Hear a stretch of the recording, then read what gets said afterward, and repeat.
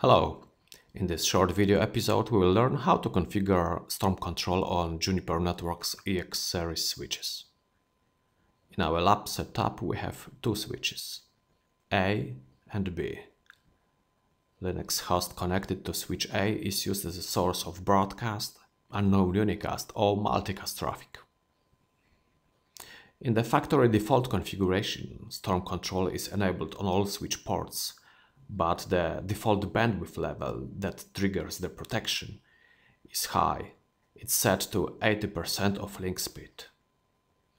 Without configuration change, our storm will be flooded in the network and affect its performance. Let's verify the default scenario and network behavior in Junos CLI on both switches. Here we see the default storm configuration on switch A. We begin monitoring the traffic level on both switches. On the Linux host, we start our generator of unknown unicast traffic. In this case, we get 50 megabits of UDP traffic.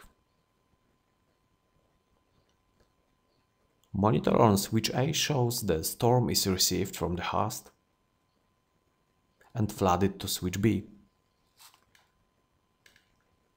Monitor on switch B shows the same. Traffic is received and flooded to other ports. Back to the drawing board.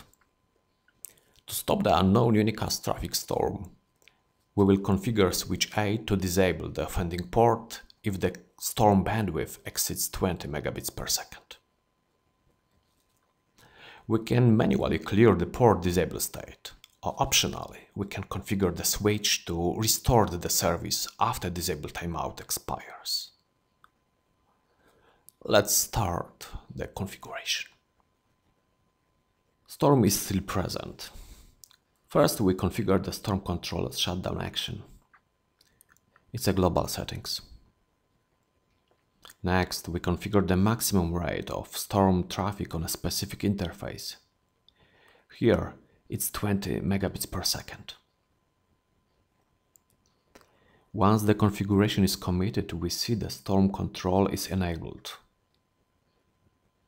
And a few seconds later, the port is disabled. Let's check the interface status.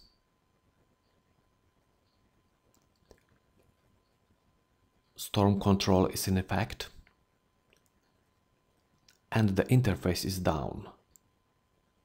Storm is stopped. We can clear the port disabled state. And initially, the interface is up, but it's disabled again due to high storm rate.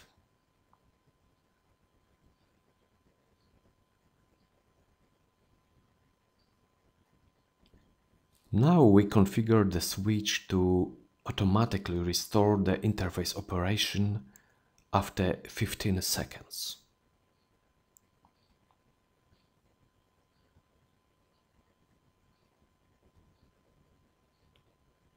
Commit, and as we can see, the port is blocked, but it will be enabled in a few seconds.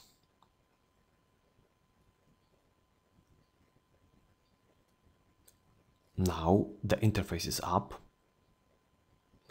but once the switch measures the storm rate, it's disabled again and the process repeats. Our lab configuration is very simple. Please visit Juniper website to discover all configuration options. Thank you for your attention.